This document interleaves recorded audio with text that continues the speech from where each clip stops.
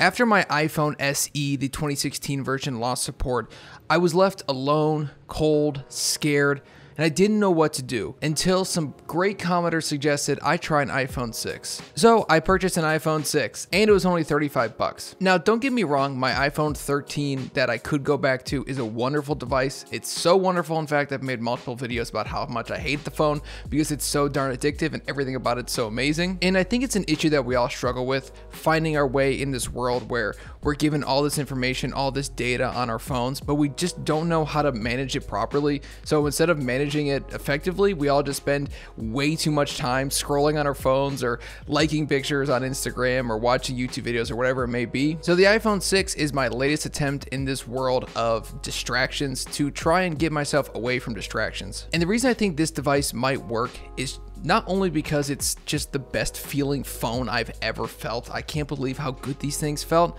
But also the reason I think it's going to work is because it's 2 iOS versions old, maybe even 3 at this point, so it doesn't have the latest support from all the greatest apps, and it's only got 16 gigabytes of data. But also I think that there's something to purchasing a phone with the intent to use it a lot less. It has all the things that I need. It has a decent camera, it can send iMessages, and it has a pretty decent battery life. So I think it might be a perfect mix for me and what I need out of a phone. And when the phone came in, I was really excited to get it unboxed and open because it's just like Christmas Day when you buy new technology, or at least new to you technology.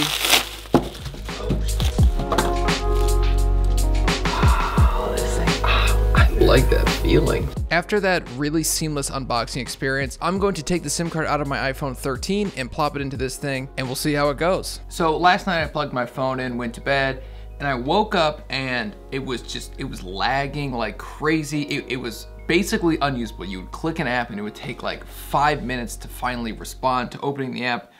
And I was wondering why that was happening. I kept getting the notification that my storage was taken up, and this thing only has 16 gigabytes, which is probably something I should have been aware of, which it's not a big deal. I mean, 16 gigabytes is plenty if I don't have any other apps on here. But I have downloaded a bunch of iMessage messages onto my phone, and I can't really control that because I want my messages to be saved in the cloud. But I was looking and it was totally full. So I ended up getting it cleared. And I think what it was there was an update that I downloaded that was taking up all of the available space.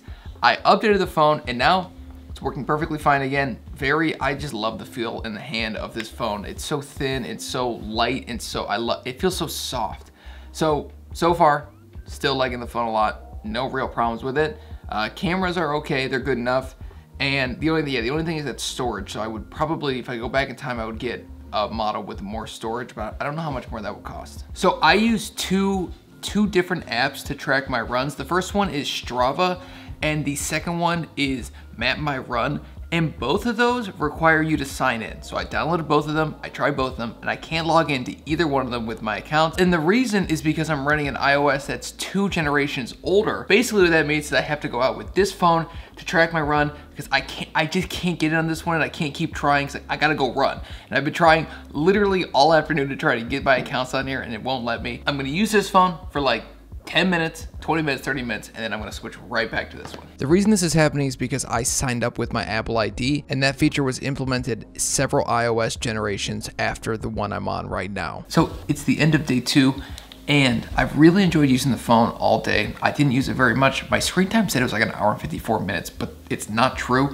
I used YouTube for like 45 minutes, and for 20 of those minutes, I just accidentally left the screen on this phone.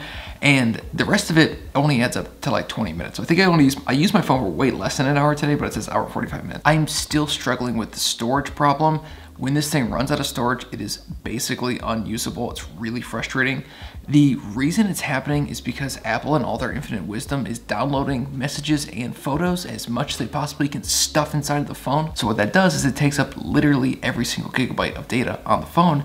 And then once the phone has no storage, it becomes completely unusable. You can't even open apps. And if they do open, they are basically unusable. And if you were to accidentally turn the phone off and to sleep it for a half second, then the app won't be open next time you open the phone, which could be a half second later. I think this is an intentional thing that Apple's doing. They offered a lot of phones with very little storage, and everybody, at least I do, a lot of people use iCloud to back up their data. So I think that they're sort of doing this on purpose, where they download a bunch of data onto your phone and say, oh, well, your phone's out of storage. You could delete the phone, you could delete the photos and stop using iCloud, and you could potentially lose all your data, or you could upgrade your phone. I think that's exactly what's happening. It's really frustrating because there's no way for me to stop the photos being downloaded onto the phone unless I turn off iCloud Photos, which then makes the phone unusable. I'm left with two options. I either turn off iCloud Photos and all my photos could potentially be lost, or they're just a lot more difficult to access, or the other option is I leave that on and I can't use the phone. That's where Apple's put me because there's no other options. It's either that or that. Very frustrating. But other than that, I got that turned off and it's been working great again. So I really enjoy the phone. It's just that backing up the photos, I might just have to do that like once a week. And while the flip phone thing is something I've tried before, it just isn't going to work with my current job and the way that I have it set up. At least the flip phone that I bought. If you have any suggestions on flip phones that actually work well with group text messages, please tell me. I would love to test those out as well. Leave those in the comment section down below.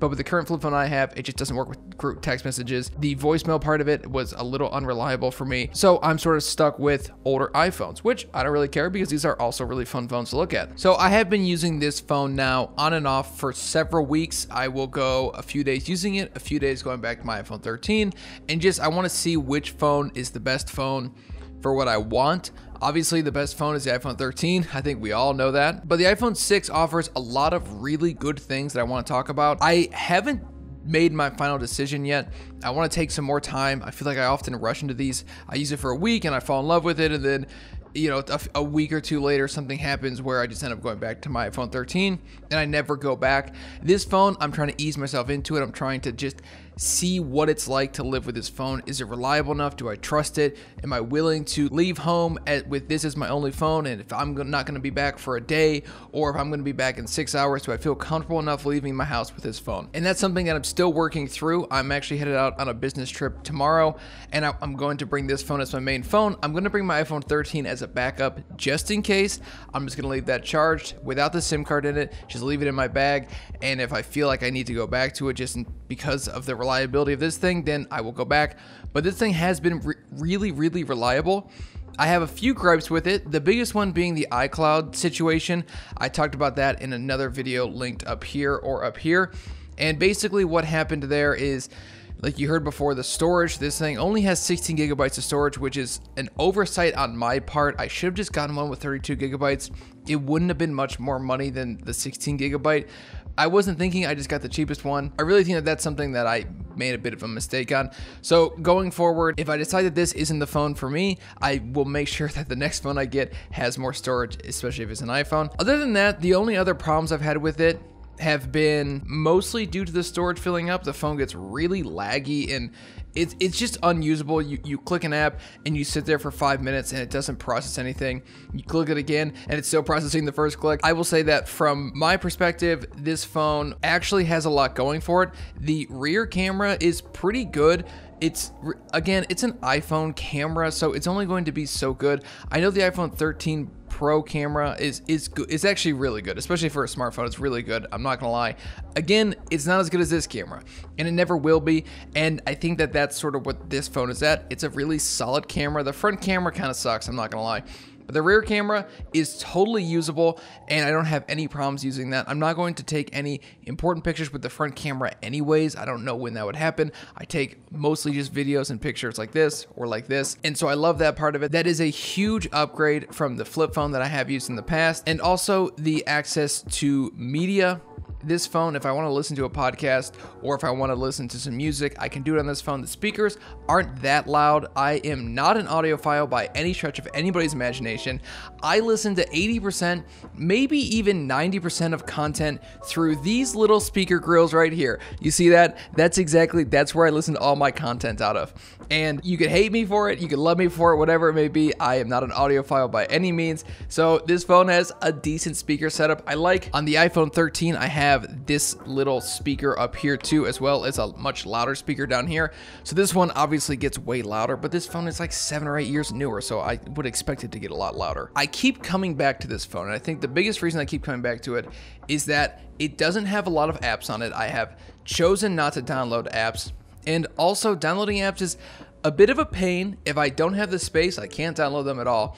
But I think I basically figured that out. But also just getting to the App Store and sort of using the apps on this phone, it's a little clunky, it's a little slow, and for that part of it, I do kind of like, because I'm not going to be able to sign into stuff as quick on this phone.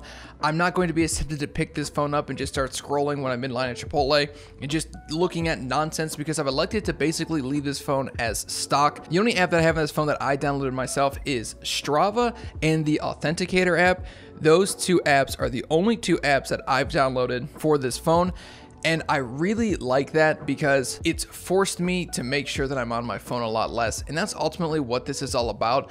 Trying to find the balance between the great things that smartphones have given us, calculators in our pockets, calendars in our pockets, just like those simple things. I like having those simple things and having them be really easy and seamless to use. Those are great. Cameras in our pockets, all those things are really important to me. And also text messaging. I like to text message. I text my friends. The vast majority of my communication with my friends is through text message. So I like having a phone that's easy to text on. It's quick to text on. I will say I definitely use this phone much more than I used the flip phone, but I use it way less than I use the iPhone 13. And it's weird. It's crazy how you can be with this phone. I've gone back and forth between the two. And it's crazy how quick you will pick that iPhone 13 back up. You will just start using it like you have used it your whole life, and you don't learn anything, it seems like a lot of times. I feel for myself, I'm not really learning anything. I almost have to put that physical barrier of slightly less attractive phone, although this phone feels so much better in the hand. I will always say that. And this phone actually is bent, which is hilarious, because I don't know if you remember the bend gate. This phone is absolutely bent, which I think is really funny. But this phone is definitely, the screen isn't as nice. It's not as smooth, not as fluid. The apps, this is running iOS 12. We're currently on iOS 16, so all the apps are significantly uglier. And it's interesting to see just how much more attractive they've gotten throughout the years and how much more usable they are. And my final thing that I really love is the fingerprint. I love the thumbprint. It's so great. It's so quick and easy. You could do it without looking at the phone, and now it's unlocked. I really like that. I like Face ID. Face ID is a cool, interesting feature, but there's something about Touch ID. I grew up basically with Touch ID. Those my first iPhones all had Touch ID, so I like that feature. Is it the greatest feature ever? No, but I do kind of like it. And I'm not gonna lie, I like the physical home button too. Although I do wish this one was an iPhone 6S, because I think that basically would all be the same except for 3D Touch. And 3D Touch is amazing. I loved having 3D Touch. Irregardless of all that stuff though, I will say that this phone covers so many of my bases. If you are somebody that is looking to downgrade their phone, I'm still working on my full review. I want to use this thing for closer to a month or 2 months before I give you my final thoughts on if this is the phone that I'm going to be using. If you look at the Scott Schroeder channel, you may see me using it throughout those videos. Something I will say that is, if you are looking to do something similar where you want to reduce your screen time, but you still want all the benefits of a smartphone, consider getting something like this and putting some pretty harsh restrictions on it. When it's your normal everyday phone, I think that those restrictions are a lot more flexible. But when you buy a phone and you decide to use it a lot less, especially a phone that's not quite as nice, not quite as fast, not quite as new, I think that you're much more likely to use it a lot less. And also it's 30 bucks, 35 bucks. That's so wonderful. You know, I have this thought about these phones, and there's a lot of processing power in this phone. And this is 30 bucks.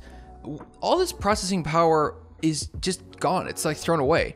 So I wonder if there was a way, this is just an idea I had, I wonder if there's a way to sort of hook up all these phones and use them as one collective processing unit.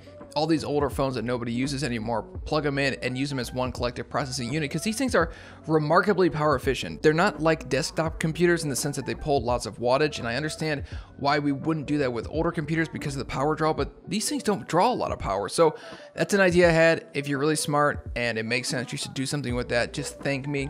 You can take all the credit if you'd like. Thank you guys for watching the video. I will see you in the next one. This has been Scott with Techno Eclipse. Peace out.